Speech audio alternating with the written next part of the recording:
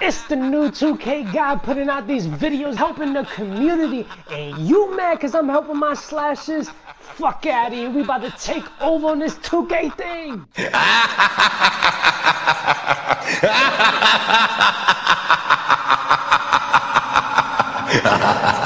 I don't post videos every single day. I refuse to put out a video just to get views, just to get subs. I want to put out good content. So when you come to my page, shit is gonna be lit for your slashers. And what y'all think about this little duo right here? LeBron and Kobe versus Jordan and Pippen. Who you going for? All three of these builds can shoot. Gotcha, bitch. They can't shoot open threes. It's difficult, you know? But off the dribble, all three builds, any slasher can shoot off the dribble. It's weird as hell. You'll miss an open shot, but you'll make it off the dribble. Out of all three builds, the best contested and open three is a point guard slasher, which is 68. The other ones, shooting guard and small forward, is a 58, bro. You're gonna be shooting bricks. Shout out to anybody that just recently subscribed to this channel. Smart. Is liking these videos, is sharing these videos. You very smart.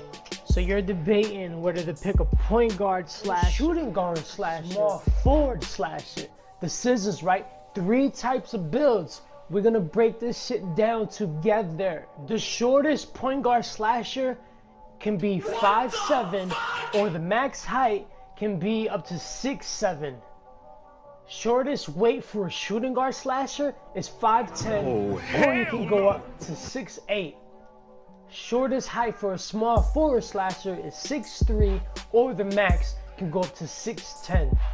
Let's talk about badges between the 3 builds. They all get the same badges but one.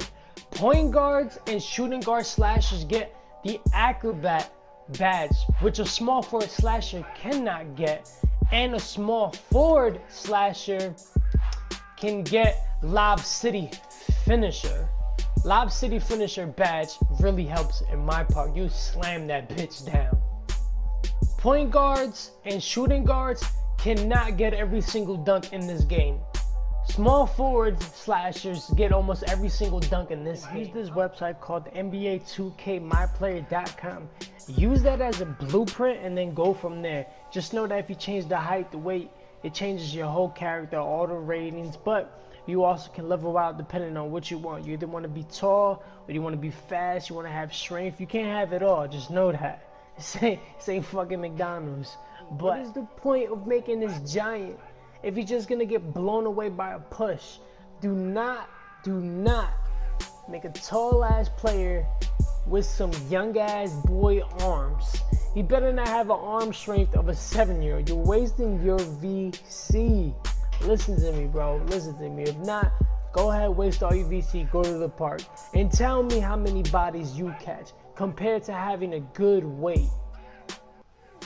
Now, if you're gonna be a point guard, you're gonna have a better contested 3 than those other 2. If you're gonna be a shooting guard, you're gonna have a better mid-range, and your speed and acceleration and vert is gonna be high. And if you're a small forward, you're gonna be a beast inside the paint, and your contact and strength is gonna be really high. All depends on height. You guys gotta remember this. The height thing, it's insane how it can change your character. It goes hand to hand. What I'm gonna say is, for creating your character, debate what do you want. You want to have ball control, you want to dunk, or you want to shoot. Then once you figure that out, you go to the height. Do I want more strength, or do I want more speed? That's how you're going to create your character. It is all about that slasher gang. New fucking sheriff in town. Nigga 2-step. But try to do different builds. If you guys got questions, you can comment below and I'll try to answer it as I always do in my videos. There's a new chef in town, bitch. Shut the fuck up. Hey! Thank you. Subscribe, share it. You're the best. Stay blessed. And who knows?